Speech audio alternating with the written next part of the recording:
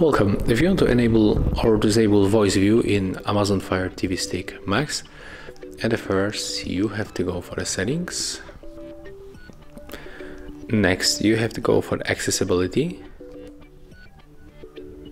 Scroll to the voice view and click OK to turn it on.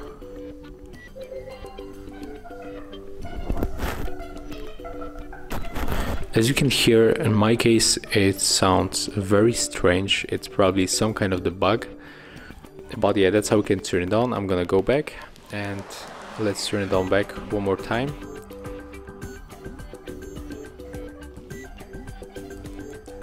Okay, never mind. But if you go back, you can also change other things like speed and velocity. So I'm gonna turn it off because it's just broken feature in my Amazon, but I hope that they will fix it in the next updates. So yeah, that's all. If you find this video helpful, remember to like, comment and subscribe.